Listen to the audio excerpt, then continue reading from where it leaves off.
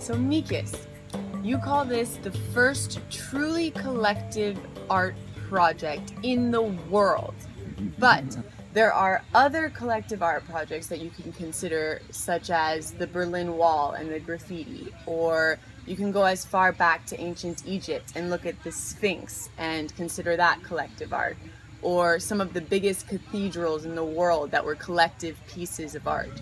Or you can look at modern things such as Burning Man, and a lot of people consider the art of Burning Man to be fully collective art as well.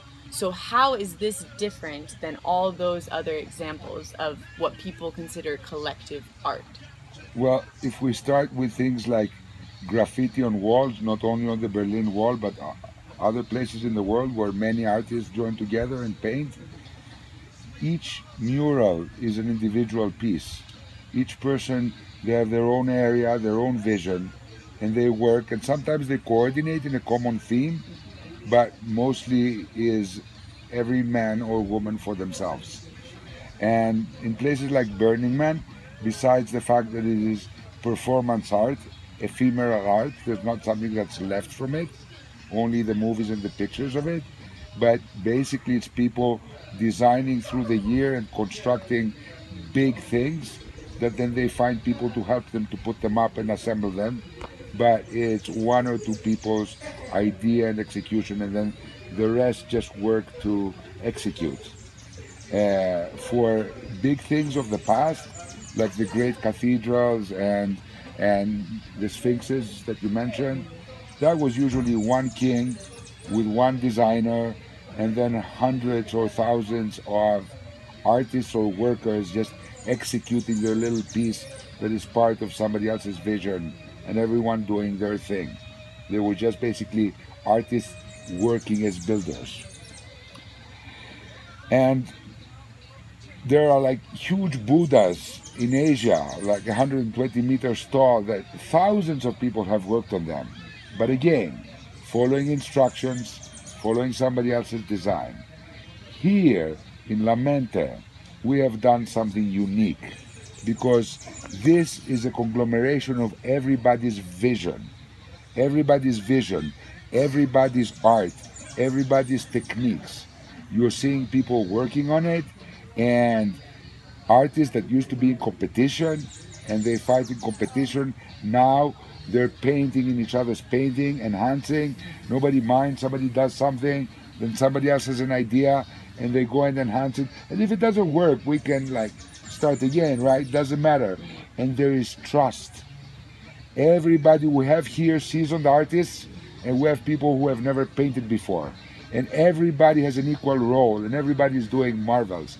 And they're all working on each other's and showing people techniques. Or somebody goes and paints on some others. There's pieces of painting here that 5, 6, 7 people have worked on. And every layer brings something to it.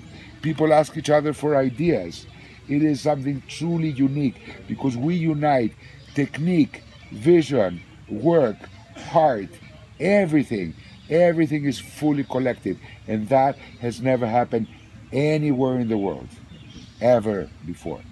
So wasn't the idea and initial vision of this project your vision though? So how is this project considered collective? Well, you see, ideas pop up from somebody, whoever.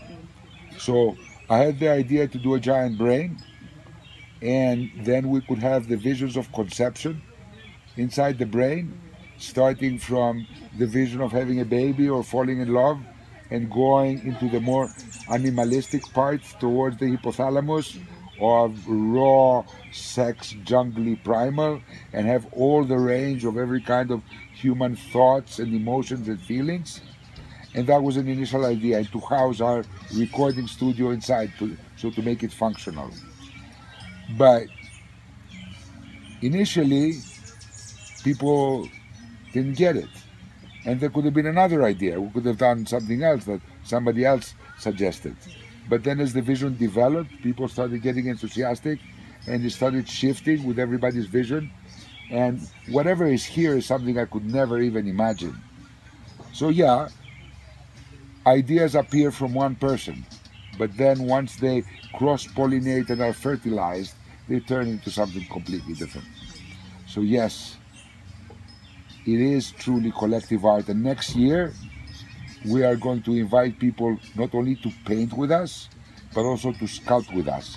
Because during the sculpture that was done by every single one of the 15 TierraMiticans, some sculptures would start by one person, and then another person would do the face, and then they would reach a point, and another person would go and add to the face and fix it, and every single sculpture has the input. Although it was the initial idea of somebody, I'm going to do that there, it has the input of many, and every single one of them is collective. So we want people to feel that and be part of the sculpture as well. So we're going to invite people to come and sculpt with us for a month and be part of it. So when they come to paint, they truly feel it's theirs. And what happens is that usually people, they want to have ownership of something because they want to say, I did it, and feel all the pride.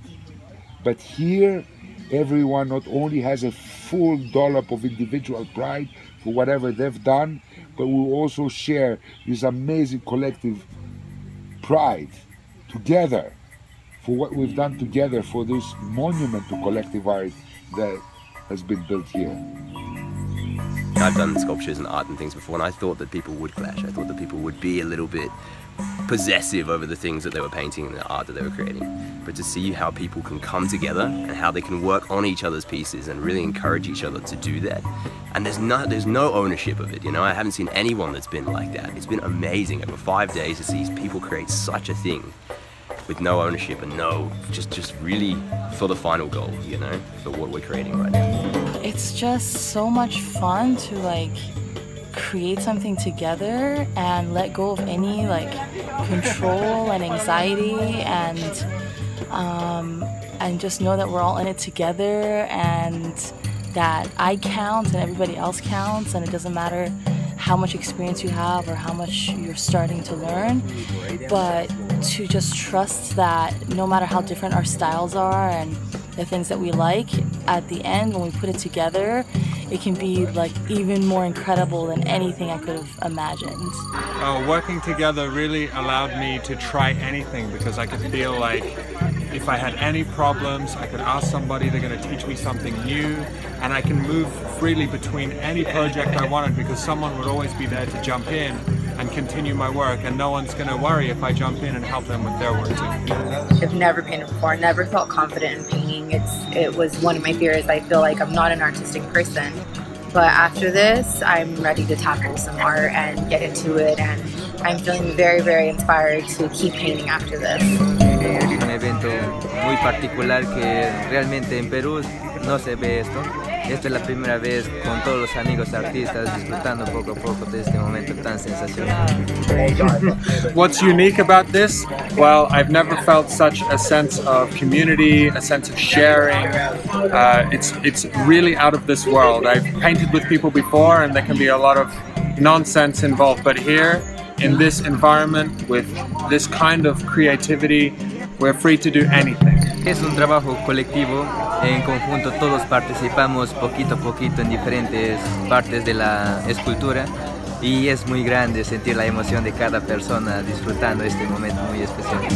Aprendemos a ser más colectivo, a confiar en los demás, confiar en la otra persona, confiar en el que está a tu alrededor y mostrarte de una manera más abierta, porque tienes confianza en la persona que confía también en ti y somos familia, como hermanos. Este evento es único, muy particular, porque TierraMitica enseña a ser una familia y todos trabajamos unidos. It's like it's one organism and everyone's just working together, and I was blown away last year, and this year it's something completely new. For me, really, I feel like I own all of it now. None of it and all of it, and it's really, I'm not competing with anybody, so it's all mine. Es extraordinaria esta experiencia porque podemos ver que personas de diferentes culturas, de diferentes lenguas, pueden fusionarse en un solo objetivo. Y esto es maravilloso, hacer una obra en común y que se perciba eso, como si fuera todo una sola obra. Acá, en esta experiencia nueva que estamos trabajando todos aquí en la mente, el arte colectivo es muy bonito para todos, ¿no? Nuevas experiencias para todos, muy importante conocer siempre, compartir siempre el arte. A mí me encanta lo que es el arte colectivo.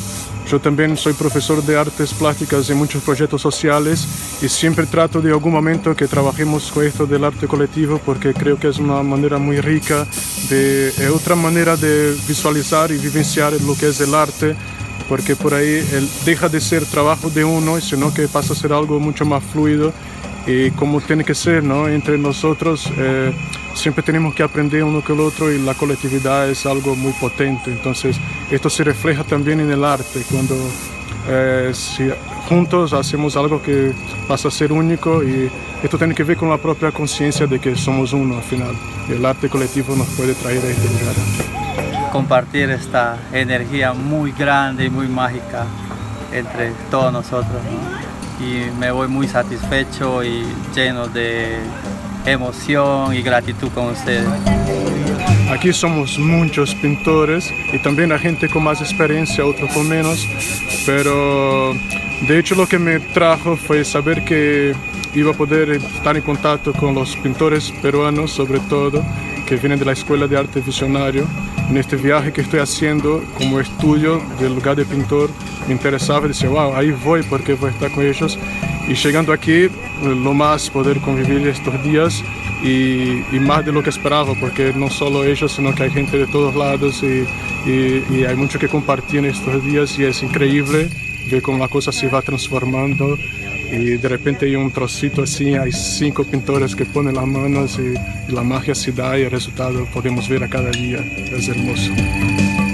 Para mí es lo máximo. ¿Por qué? Porque intercambiamos ideas, técnicas, estilos y cada vez nos encontramos más en compartir un verdadero arte, ¿no? Que es lo que se quiere, brindar arte para todas las personas. Cada uno brinda lo suyo y se hace lo más mágico. Yo vine, como decía al principio, interesado de convivir con los pintores peruanos de la Escuela de Arte Visionario, pero aquí encontré mucho más. Aquí estamos en la selva peruana, o sea, me siento en los brazos de la Pachamama, en este lugar increíble, y la gente que hace TierraMitica, los que viven aquí también, como que nos recibieron a todos con mucho calor, con mucho cariño.